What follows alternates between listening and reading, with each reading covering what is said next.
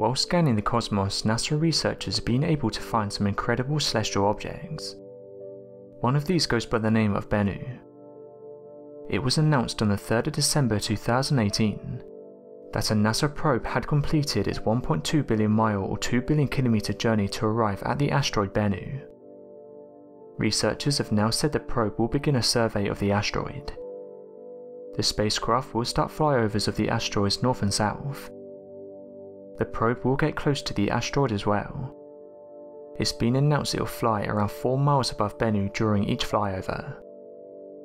This asteroid isn't just a piece of rock floating in space. It's one of our solar system's most ancient relics. It's been floating in space for more than 4.5 billion years. Scientists have said this rocky body formed within 10 million years of our solar system's formation.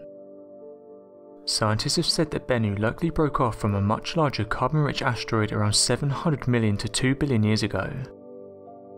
Its original formation was likely in the main asteroid belt between Mars and Jupiter. NASA researchers though have just said they've discovered something they didn't expect to. It turns out scientists were expecting Bennu to be made up of sand, but instead it's made up of rocks.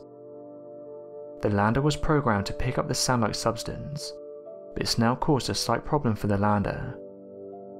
The lander in question is around 20 feet in length, and has the ability to travel over 19,000 miles an hour. With that being said though, this recent discovery doesn't mean the mission is over.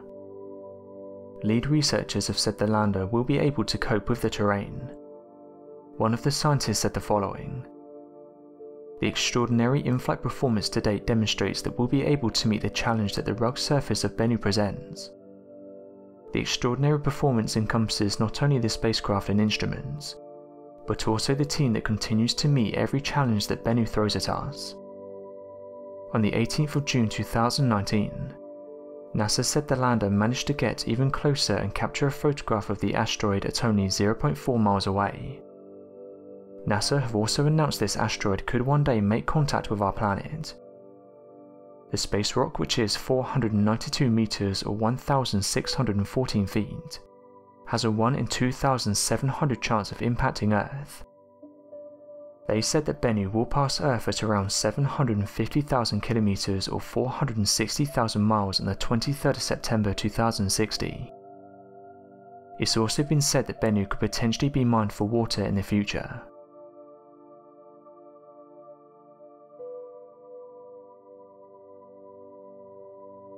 Thanks for watching, and don't forget to subscribe for more videos.